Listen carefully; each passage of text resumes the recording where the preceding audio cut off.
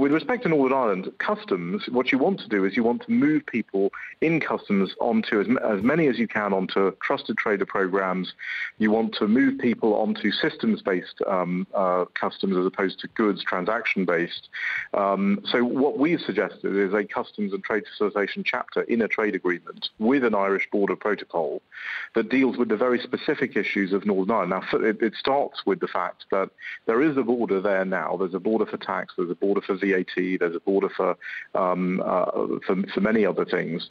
And what we want to do is not harden the border in ways that damage the Good Friday Agreement and the peace process. And you can do that, again, using a lot of these technologies and authorized economic operator programs and trusted trader programs, but importantly for the smaller businesses, to actually do much more trusted third-party inland clearance in facilities. Now, this is something that is done around the world.